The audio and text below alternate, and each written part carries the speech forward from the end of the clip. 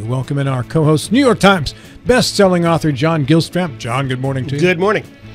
And Jefferson County Prosecuting Attorney Matt Harvey. He has no jurisdiction in this studio. That's right. Out of his boundary. Yeah, it's nice to have a break, right? Our first guest, also outside of the jurisdiction of the city of Martinsburg.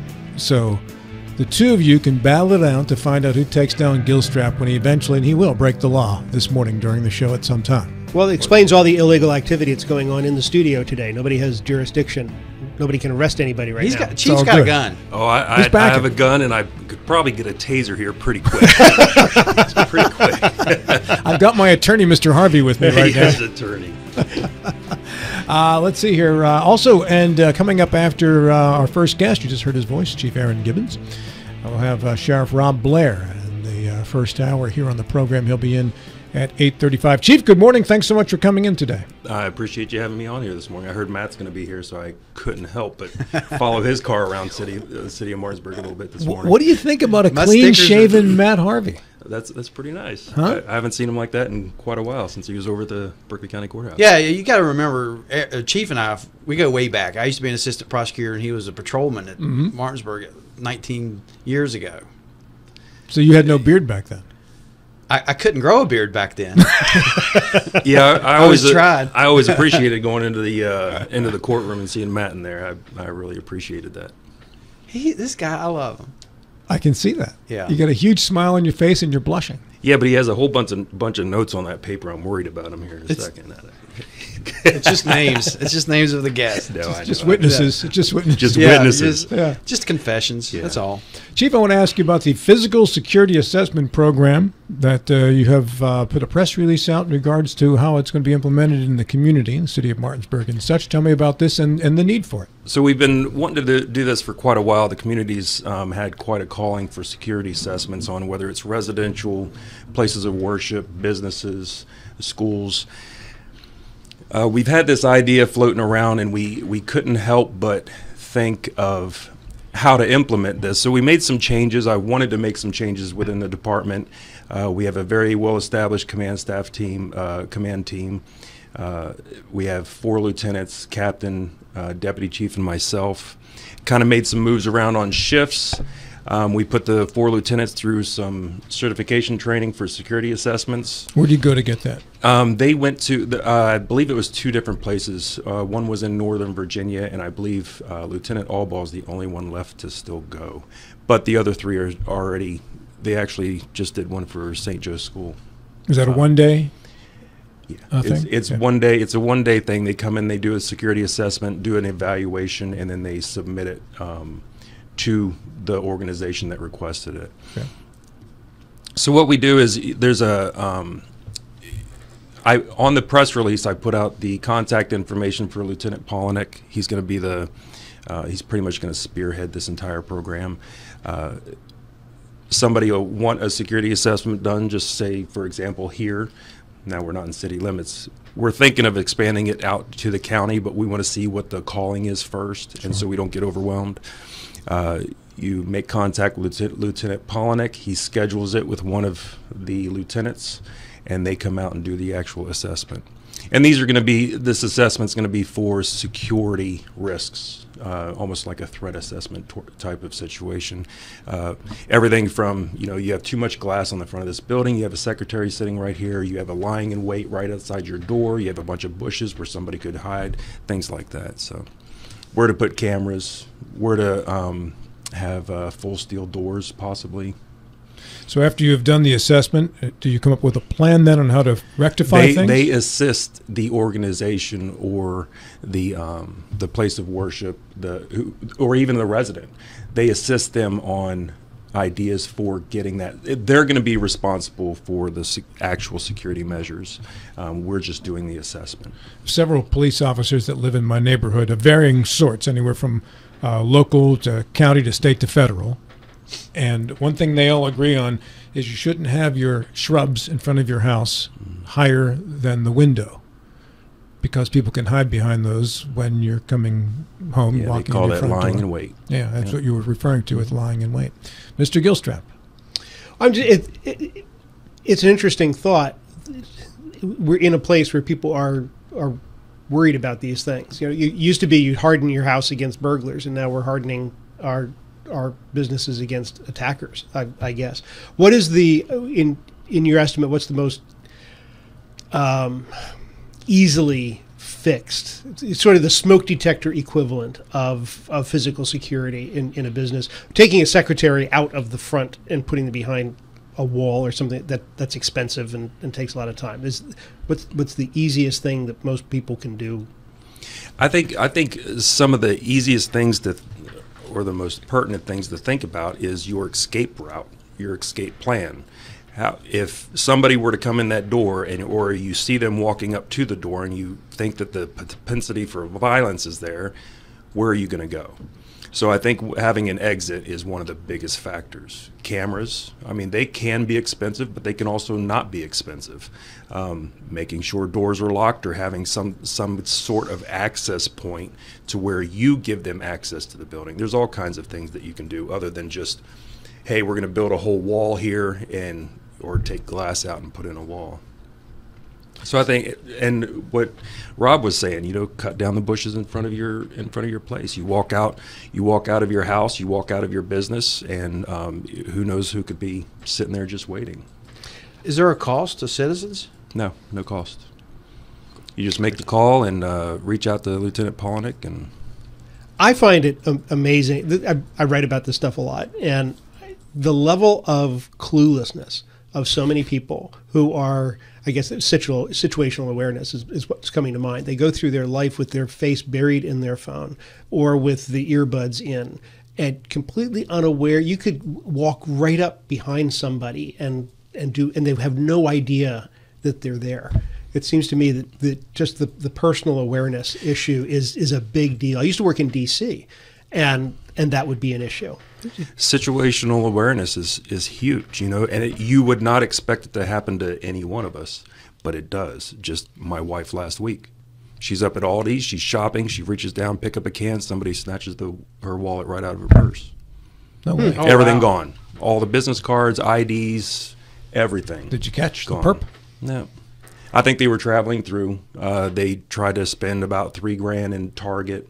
Went over to K Jewelers, all within a matter of about 20, 30 minutes, tried to buy a big ring. And then we get a call later on that the same suspects, it appeared to be the same suspects, had tried the same thing in Hagerstown. So we believe they were just traveling through. Wow. So situational awareness, that's huge, watching out for each other. Being aware of your surroundings, you can talk to somebody, for example, my wife, she was a police officer. You talk to somebody like my wife who says, I didn't even see it coming. I knew that this guy, I knew that there was a guy in there and I knew that there was something wrong, but it just evaporated out of my mind at the wrong moment. Yeah, it gets hard to be, on point all the time and just. Yeah. There's been a lot of shootings, it seems, in this area over the last month. By a lot, I guess anything more than one, anything more than zeros is a lot. Is there a particular trend that you're noticing or seeing in regards to anything that might tie these together? Or so it just so happens that the shooting that we just had over here it was at the Gardens. We had a shooting a couple months ago up on Queen Street, and it just so happens we called in the ATF because we didn't have any suspects. We had some rounds, some casings laying on the ground, and it just so happens that we're fairly certain that the same gun that was used at the Gardens was from a shooting up on North Queen Street. So that's something we're working. Now, whether or not, so that just ties two together. Nobody was hit up on North Queen Street at that time, but there have been several shootings throughout the past 6 months or so. Yeah. We had the one in December, then another one in January and February. Those were all handled, but completely separated from each other. One was the domestic up there in Spring Mills. We had the other one up on Queen Street, right across from the City Hall. And the other one where the guy collapsed right in front of the police department, trying to get to the police department. So, but before that, we had no shootings for eight months or so. So I think it's fairly it's fair to say that it's fairly random. But tying these all together, I couldn't do that. The governor had proposed building a new lab in his State of the State address at the start of his final year in office. What is the lab situation in regards with the work that you send, Erin? I know a couple of years ago it was backed up quite a bit. I understand that it improved a bit. It has improved from what I have heard. Now, of course, I'm chief now, so I don't submit anything to the lab. But even Matt will agree that back in the day, getting something back from the crime lab would take sometimes 8 months, 6, 7, 8 months. Sometimes you could push them a little bit for evidence to come back. It has improved, so I will give them that. Unfortunately, everybody's understaffed. They can't get the budgeting, enough budgeting to pay people to be crime tech labs or crime lab techs. So. How long should it take if you're trying to conduct an investigation? Well, I don't work actually at the lab. It depends on what you're using. If you're trying to get drugs back, usually that can be a little bit quicker. But if you're trying to get DNA or blood back, sexual assault kits, they usually come back fairly quick. It depends on what type of evidence you're sitting down there. But usually weapons and blood, that usually takes the longest. Matt, what's your experience been like? Anything? I think it's definitely improved since I've been in office. It's and the ability to kind of check in on seeing where drugs are at in the process. With some technology upgrades, the lab's been a help. A lot of the problem, or some of the problem, was prosecutors would submit evidence, like drugs, for example, and then the case would plea out or get dismissed or resolved somehow. And then they wouldn't tell the lab, so it would still be in their queue to test. And so a lot of those little process issues have been worked out. And I mean, there still are issues, but it's certainly improved in the last 8 years. Well, that's good news. Is it as efficient as it should be, though? It's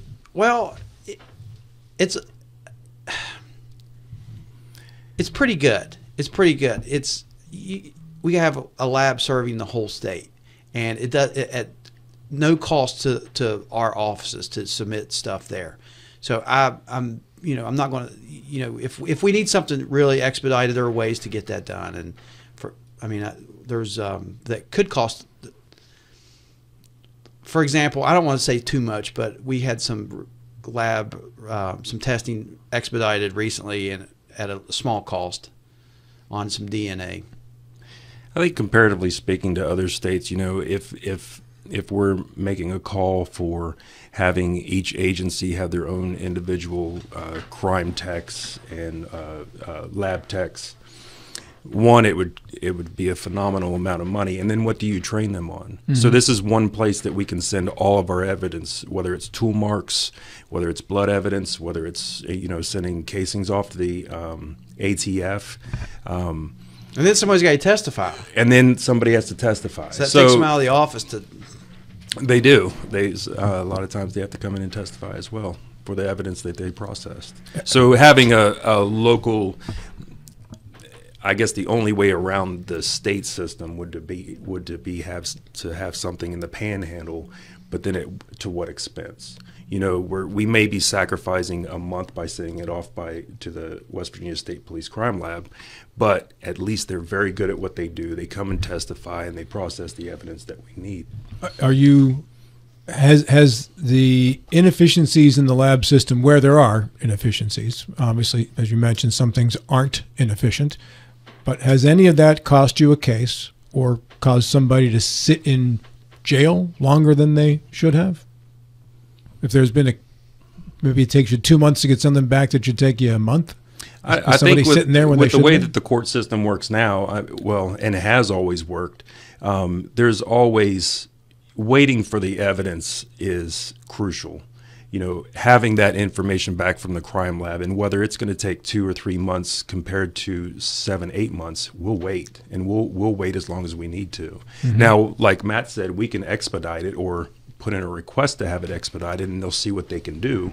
But I don't think that it has really cost us a case that I can think of from it being late or not being back.